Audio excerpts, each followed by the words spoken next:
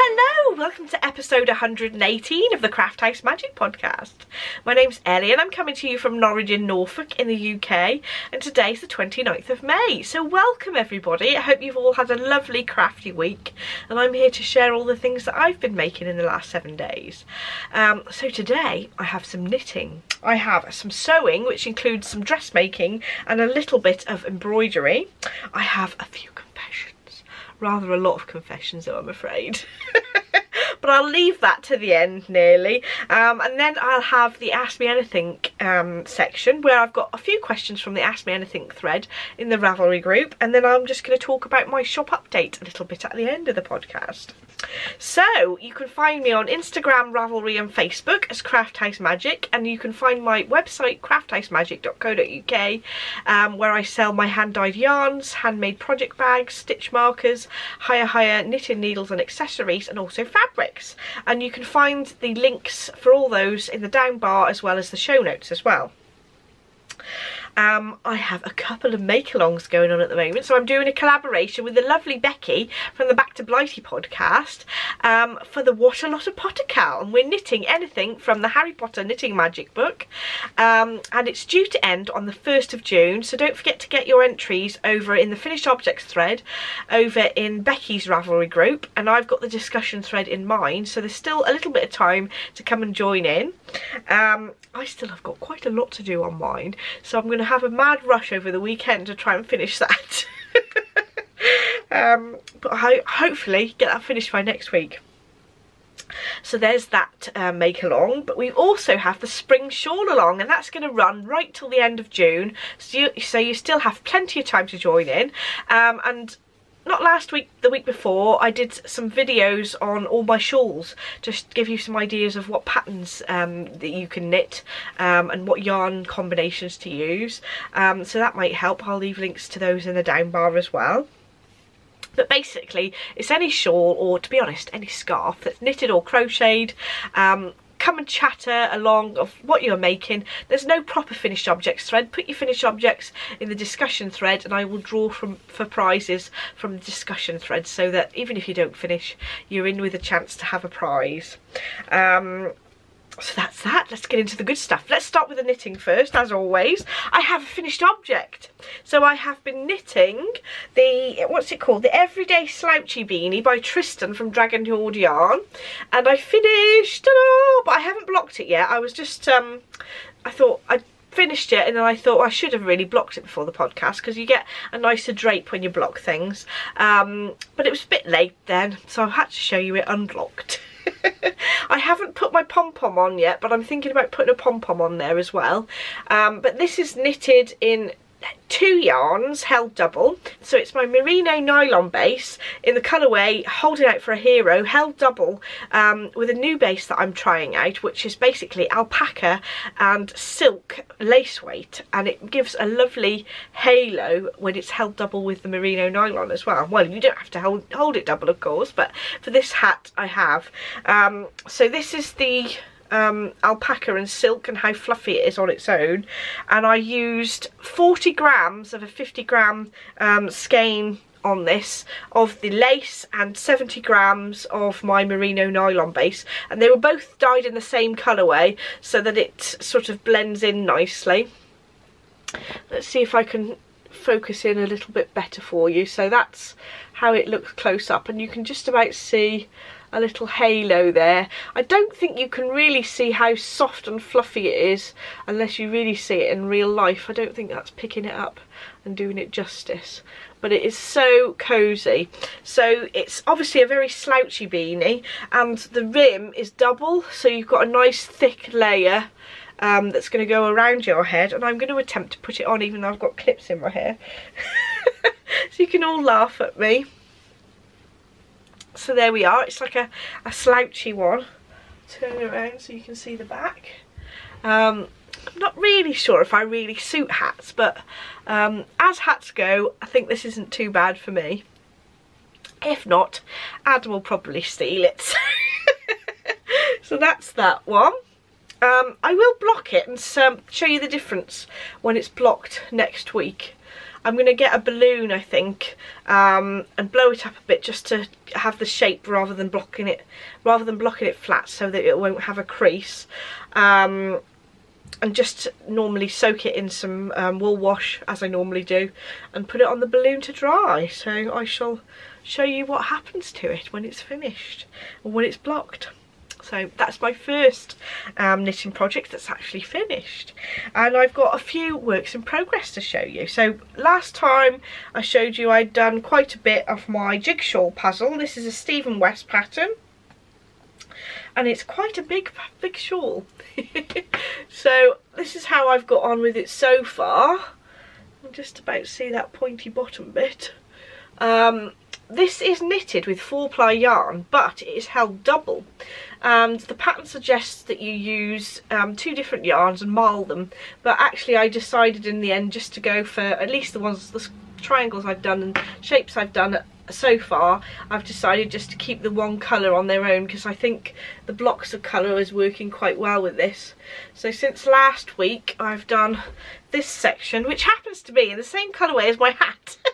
So that's holding out for a hero, but that's obviously knitted with 2 strands of the Merino nylon rather than marled with the not marled, but rather than being mixed with the alpaca. And then I've done a tiny bit of this section, and this is the common Eileen colourway. I won't go through all the other colourways that I've used in this shawl. I will do when I've finished it, and I'll go through them all again. But there's 8 different colourways, so it'll take me half of the episode to go through them otherwise. So on the other side of the shawl, you can see that where you pick up stitches from different sections, you sometimes get this bit where you've got like a nice spine of stitches, which I think is quite a nice effect. I'll show you the back of the shawl a little bit better. But there we go, it looks pretty neat the way Stephen gets you to pick up those stitches, although I have got some ends that I need to weave in. So that's the Jigshawl puzzle by Stephen West, and those are all my Merino nylon base colourways, and I will list all the colourways I use in the show notes if you're interested. So that's my Jigshawl puzzle, and I've been picking up some old projects. Well, one. So this is my Llawenydd shawl, and it's an Ysolda Teague pattern, and I picked this up, this pattern and this yarn, from the Edinburgh Yarn Festival last year. Here is let's get the pattern, what it's supposed to look like. So it's the Llawenydd shawl, and there is a picture inside that shows it all nice and flat, so you can see what the full shape is. So I've done about that much here. So what happened is that last year I cast it on, knitted all the way past all this cable work, and realised I'd made some mistakes. So I'd missed out some of the decreases, so it was a weird shape.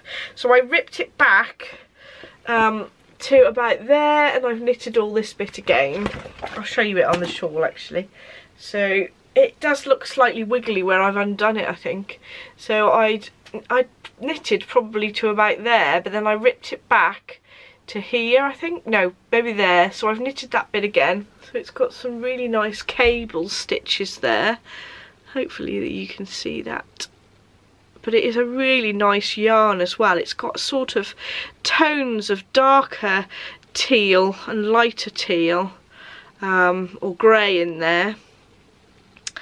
And hopefully I'm sort of not going to make any more mistakes from this shawl, hopefully. So the yarn I'm using is a Solje pencil yarn yarn, and I did actually buy 3 of these skeins, but I don't think I'm going to need any more than 2, so we'll have to work out what I'm going to do with the other one. So it is a gorgeous colour though. I think that suits me really nicely, this colour. So I've caked up 2 of the skeins, and I've only used that much of the first one, so I've got quite a bit of yarn to go, but I'm not quite sure that I'll use that much of the second skein anyway, so I might be able to have sort of 1 skein and a half for another project. I shall see how that goes. So I'm using the same needles as the pattern suggested. And I think the original yarn that the pattern was designed for was Garthanor, but I'd picked out this because it was a gorgeous colour. So that's on the go nicely again, instead of being chucked in the naughty corner because I got fed up with it.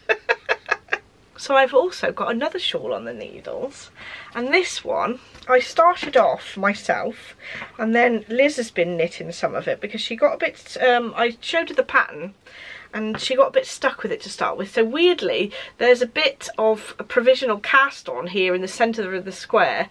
So I'd sort of done this bit and then I passed it on to Liz to help me knit all this long bit. So I did a little bit in the middle, she finished off the square, and then you pick up stitches from there and knit like a chevron shape all the way along here.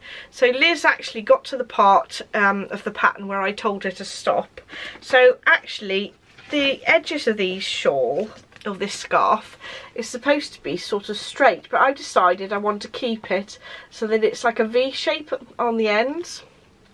So on the schematic diagram there was supposed to be some bits to fill in the chevron edge to make it square, but I'm going to ignore that and do some modifications. So I think I'm going to make this a little bit longer because it's only coming out to about 1 metre across there, so it's not really quite long enough.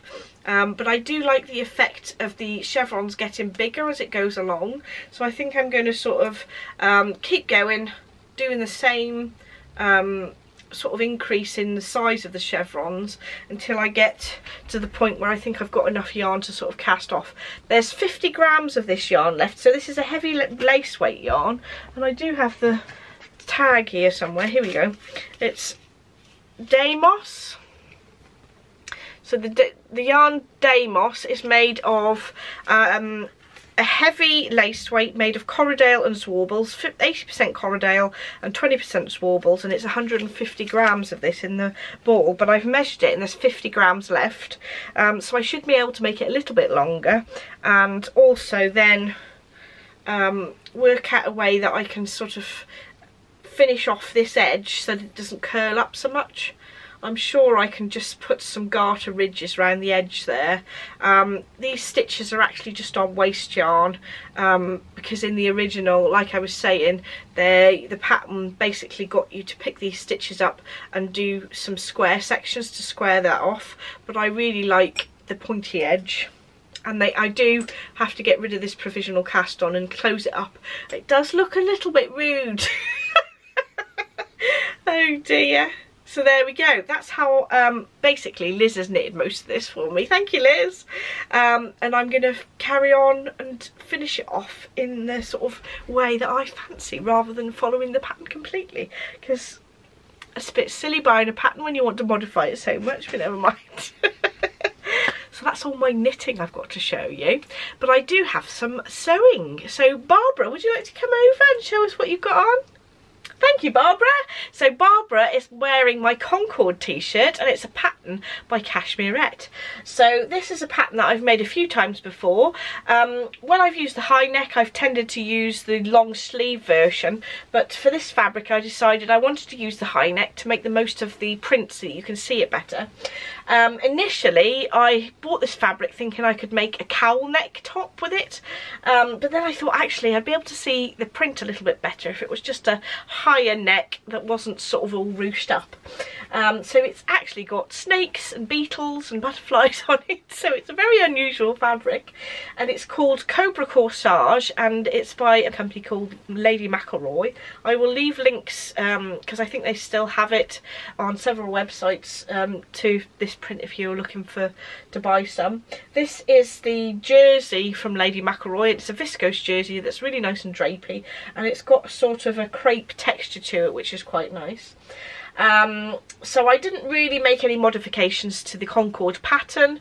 I kept the high neck as it is, and I just chose the short sleeve version without the cuff. Actually, I have got a Concord t-shirt on now, so one of the pattern options is that you can have a little band on it, but I decided to do it without the band. So I decided to omit the cuff just to make it slightly less casual, so that I could sort of dress it up with a cardigan and a necklace. So that's it really. It's just a standard sort of t-shirt shape, but just at least it isn't a Frankie. It's not the same top again. I shall lean it forward so you can see the pattern a little bit better, but there are some creepy snakes on it. It is difficult to know which direction to cut this fabric, because you've got lots of things going different directions. So this butterfly is going upwards, but the one at the top there is going down. So when I was cutting the fabric, I tried to fussy cut it so that I had these couple of snakes on the front panel and the beetles coming up there, but I didn't realise that there was so many upside down butterflies on the front. But I'm sure nobody's going to be saying, got your butterfly upside down there, because some things are the right way. They're sort of just crawling all over the place. But there we are. Thank you, Barbara. So Barbara is now wearing my next t-shirt I've been making. So this is the Romy Top by Tilly and the Buttons, and there is an option to do a tie back at the back as well, but I just thought I'd only got a metre of this fabric, so there was no way I was going to get that detail out of the small piece that I had. But I wanted to have a go at this different neckline. So it's got some pieces that sort of fold over each other on the neck, which I thought was really cool. And I thought, this fabric is so cheerful and lovely, I'm going to have to make it up into something. So this is the first time I've made a Romy top by Tilly and the Buttons, and I'm not really sure whether it seems a little bit big on the shoulders with this crossover bit, but the rest of the t-shirt seems quite loose fitting compared to some of my other t-shirts that I've got, which is quite nice. Quite a nice summery fabric that I've picked, and this is an Art Gallery Fabrics in a stripy print, and I think that they still sell it. I think I picked this from Minerva Crafts, but I certainly think that they still have some in there because it's relatively new fabric that I've purchased. I just picked the standard sizes that I think with Tilly and the Buttons I normally go for a 6 on the shoulders, and then I go out to a 7 halfway through the armhole, and then I grade out to the 9 I think on the bust area and on the hips, just to give me a little bit of extra space. I think actually I could have done with going very slightly smaller across the shoulders because of the way it lies on me, but I shall have a play with it and tell you how I feel about the fit a little bit more next week once I've actually worn it properly, because I always say this, but you can't really tell that you're happy with the fit, well I can't anyway, until I wear it for a few hours to really get a good impression, and I haven't worn this yet, so I shall see how I get on with it. So I shall show you the back. So on the other, oh, you're getting squeaky, Barbara. So on the other option there is a panel at the back where there's 2 ties that tie up there, and then there's like a bit of a gap where you can see your skin, which I think ends up still quite high. I don't think it would show your bra, which is a nice detail, but like I said, I didn't have much fabric, so I went for just the standard version in this one. So I decided to pop it on so that you could see it, and that's what it looks like. You can see that it's a little bit baggier than the sort of the Agnes top. I suppose it's a similar fit to the Frankie really. I wasn't quite sure whether this seemed a little bit sort of big around the neck. I'm not sure if I'm just being a little bit fussy with it because I've made it difficult to really show, but it's an interesting alternative to a sort of standard neckline. But that was quite fun to make, and I do like a bit of cheery turquoise. So there we are, another t-shirt for the wardrobe. I might have bought some more fabric, which I shall show you in my confessions section. But first, I have one more embroidery thing to show you. So thank you very much, Barbara. So I have finally found a frame that I'm reasonably happy with to display my embroidery from the Stitchery. So it was a kit from lovely Nicki who runs the Stitchery, and I stitched the little motif with the kit, and I just put my initials, and I've actually added the date to the bottom, 2020, so I know what year I completed it. And this frame is from Amazon, and I used Technique that you're supposed to use for embroideries and things, where you lay your piece of embroidery over the backing card and then use threads to draw it in to make sure it's nice and tight around the card, and then put it in the frame so it's nice and flat on display. I think I'm reasonably pleased with how it come along. I think I probably overdid those French knots a bit, and I'm certainly better at doing French knots than I was before I started this. I've done so many now. So this frame is one where you can hook it on the wall, or you can have it on the surface as well, and I shall leave a link to where I got it from Amazon in the show notes as well, if you want to find out. I think initially I wanted one to be slightly wider, really.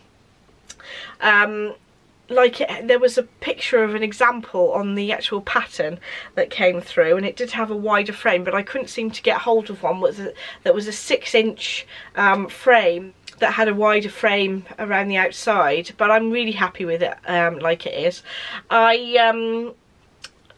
I didn't want to put some of those the card frames in it and use a larger frame. I just wanted it to be quite small. So I found something as close as I possibly could to what I was looking for, so I think that's okay. I'll just give you another look at the frame. So it's been worn on purpose to make it look a little bit rustic, which I think goes nicely with the piece of stitchery. So there we go. So I have my confessions section. I've been very naughty. I may have purchased 6 fabrics. So, I have always quite liked sea salt clothes, which is like a make in the UK at least. I don't know, I think it's from Cornwall actually, the company. And they always have such lovely fabrics. And the other day, I discovered that they sell fabric. And I was like, ah! So these are all from sea salt. So this first one is a gorgeous blue floral, and this is a modal jersey fabric, so it's quite a nice lightweight, and it should be quite cool to wear actually, so that's rather lovely. I think this one out of all of them was more expensive than the others because of the modal content, but I believe it's supposed to be quite a durable fabric. So, and I think I bought a metre, so all of these should be tops in the end. But that's the first one. A second one is this gorgeous teal fabric. I absolutely love these prints.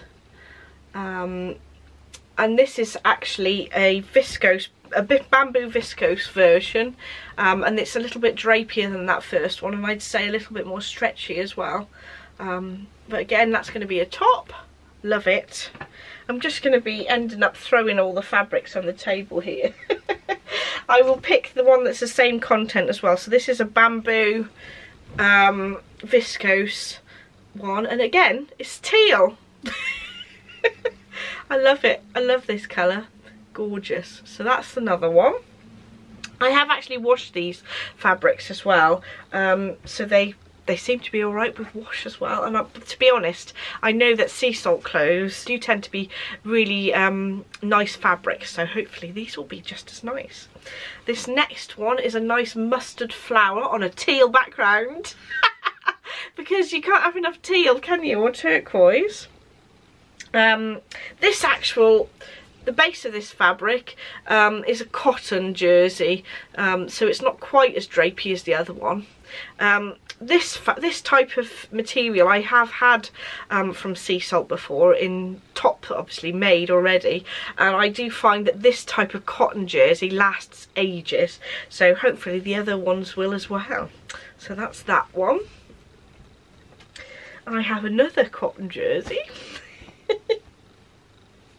And it was also buy one get one half price, so I had to have 6 to make the most of the offer, of course. This one's got some nice flowers, and again it's a cotton jersey, so it's a similar drape to the last one, not quite as drapey as the viscose ones, but still absolutely gorgeous. And then finally, last but not least, this isn't a jersey fabric like all the others. This is a cotton and linen mix, but look at that, isn't that gorgeous? So I thought I'd make sort of a short sleeve top with this one, but now I'm thinking maybe I need to have a whole dress in this because it's so gorgeous. And this is a cotton linen mix, so I think that it wouldn't crease quite as badly as just linen, and I think that would be quite durable as well. So maybe I should get some more. Oh dear, yes, and now I've made a complete mess with all these fabrics on my desk. But there we go. Hopefully, because they're washed already, ready to go, I might have some time at the weekend to do something with them. Who knows? We'll see. We shall see. So there we are. That's my confessions. So I have 2 sections left of the podcast next. I have the Ask Me Anything section, and then I have some information about my shop update at the end. So I have a few questions from the Ask Me Anything thread. The first of which is from Linda, and she was asking me, what are a good selection of threads and what thread supply do I use the most? So, any sort of good like Gutermann or Aurifil or Wonderfil I quite like. I do tend to go for threads that I'm going to use a lot, like this one.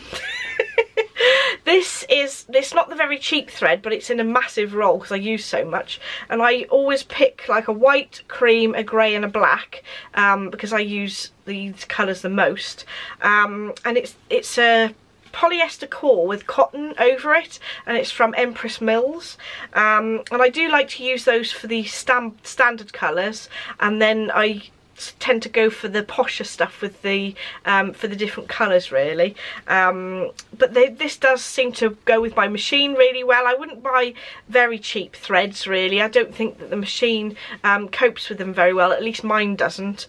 I think you just need to try different makes and see what works with your machine, because for some reason I don't understand why certain machines don't like certain makes of thread. Goodness knows why, but you just have to go try to see which works best with your machine. Let's pop that back. So I hope that helps, Linda. I'll pop links to the thread supplies in the down bar as well if you want to look at those.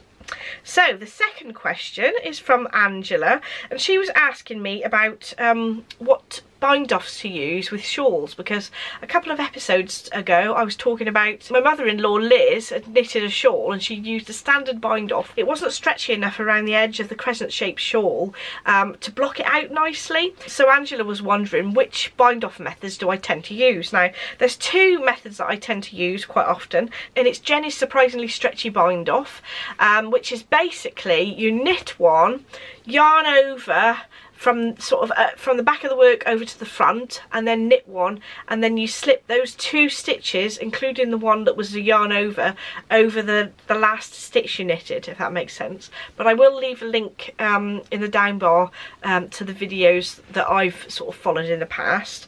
And the second method of cast off is the simple stretchy bind off that's in a Very Pink Knits video that I've watched some time ago, and I'll leave a link to that.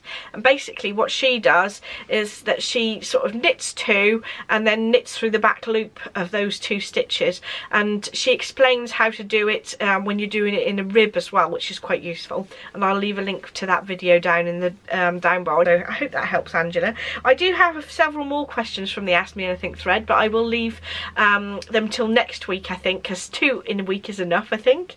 And I just want to talk about my shop update last of all.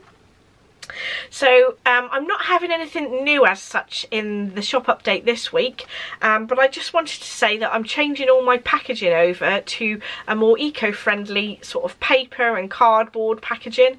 I've finally got rid of most of them. I do have a few plastic envelopes left, but I think the majority of my parcels now are all going out with no sellotape on and all sort of paper packaging, so that it sort of helps the environment. I tend to wrap everything in tissue paper and then brown paper, and the brown paper is recycled, and you can recycle it again. so I think that's always good. There will be some more yarn bases next week. I wanted to have them done for this week, but I haven't had time.